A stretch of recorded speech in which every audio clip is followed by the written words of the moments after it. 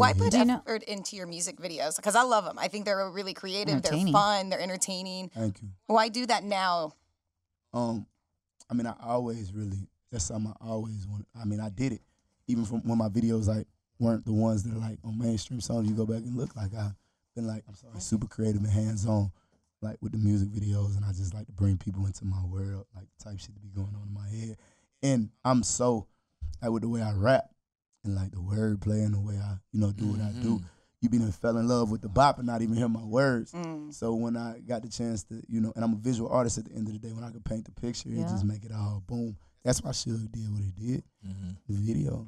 Do you know if Suge Knight actually got a chance to hear the song? I just talked to somebody yesterday that said they talked to Suge, and he said he heard the song and shit.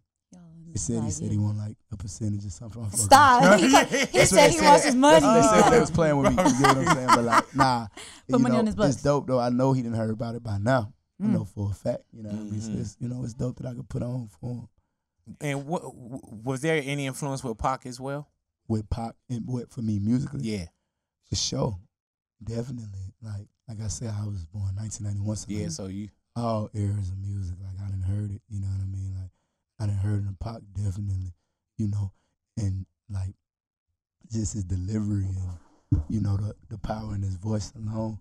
I definitely feel like that's something I got going on too. I could rap without none of them effects, without none of that. And I got plenty of sense, too, at the same time.